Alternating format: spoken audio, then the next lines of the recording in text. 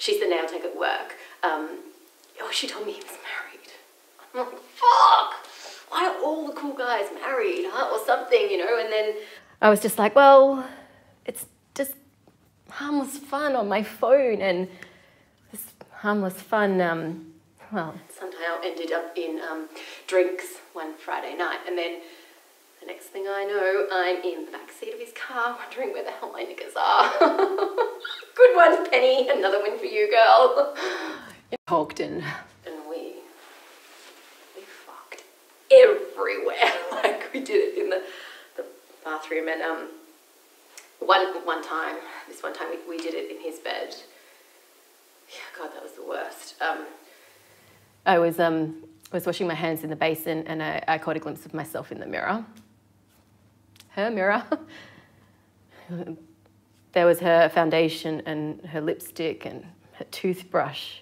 I was confronted with her, and he'd never pretended she didn't exist. I'd never seen her, but I could see her, and I could smell her, and I could see me just standing there.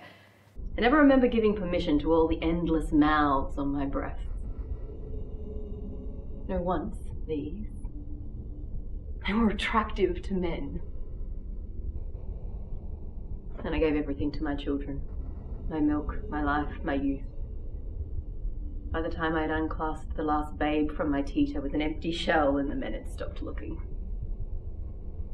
I was forgotten. Until Mick winked at me.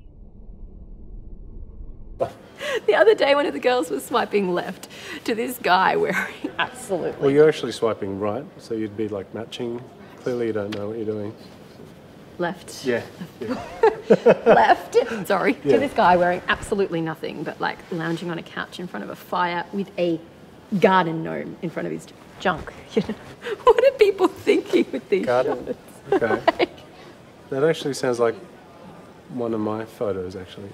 Did she swipe left to that? Yeah. Well... I think... I mean, I know he's married. Really? Yeah. Okay. Do you think I'm a bad person? No. No. Well, love life is complicated stuff, you know. Complicated, yeah. Yeah. We all do stuff. Maybe we should just not give each other relationship advice. We're not very good at this. Flight TT 509 to Sydney. This is your final call for boarding. What? Final How call? did we miss that? Oh, jeez. Wow. Over and over again, my stomach clenched in contractions of rage.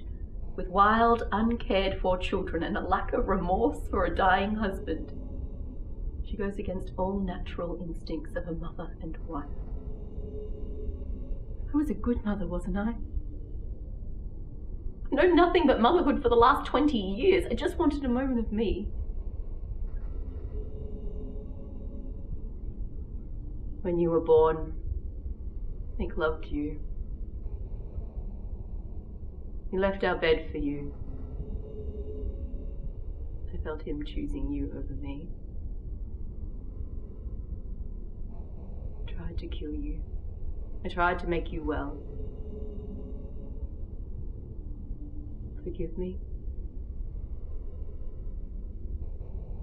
The only sin I've committed I'm not on trial for. I just couldn't bear to hear you, to see you. I couldn't bear to see you so unwell. I guess he's with you now. I mean, that's what he chose here on Earth. Why wouldn't he choose you in the afterlife too?